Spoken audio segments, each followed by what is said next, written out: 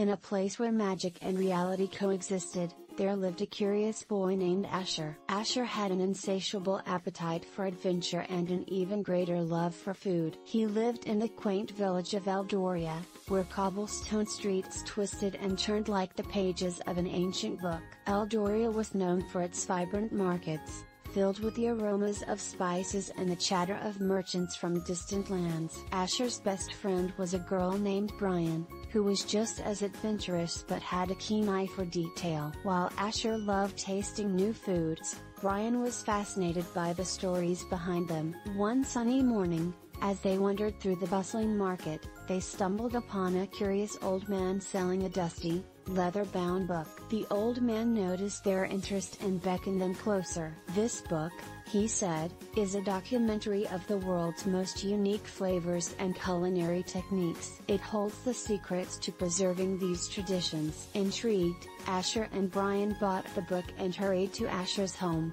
a cozy cottage with a kitchen that smelled perpetually of freshly baked bread. They opened the book and found it filled with magical recipes and stories from different cultures around the world. The first recipe was from a distant land called Zephyria, known for its exotic spices and vibrant dishes. Asher and Brian decided to recreate the dish, a fragrant curry that required ingredients they had never heard of. They set off on a quest to find these ingredients, guided by the book's magical map. Their journey took them to the enchanted forests of Zephyria, where they met a wise old chef who taught them the importance of preserving culinary traditions. "Food is not just sustenance," he said, "it's the bridge to our past and the beacon for our future." Asher and Brian gathered the ingredients and returned to Eldoria.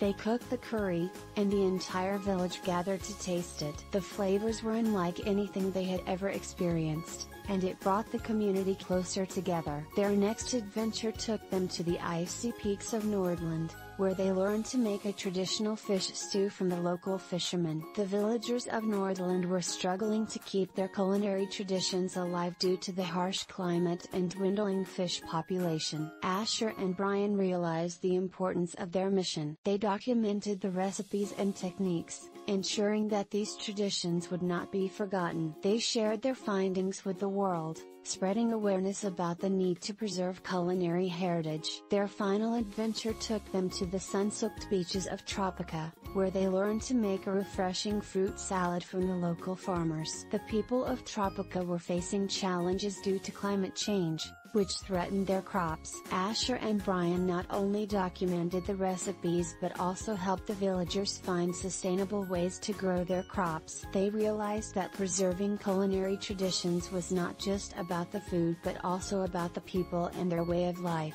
The conflict in their journey was not just about finding the ingredients or learning the recipes, but about understanding the deeper significance of these culinary traditions. They faced challenges, from harsh climates to dwindling resources, but their determination never wavered. In the end, Asher and Brian returned to Eldoria with a wealth of knowledge and a deeper appreciation for the world's culinary heritage. They shared their experiences with their village, inspiring others to cherish and preserve their own traditions. The book, once dusty and forgotten, became a cherished treasure, passed down through generations. Asher and Brian's adventures taught them that food is more than just a meal, it's a story, a tradition, and a connection to our roots. And so, in the village of Eldoria, where magic and reality coexisted, the legacy of Asher and Brian lived on, reminding everyone of the importance of preserving the unique flavors and culinary techniques of different cultures around the world.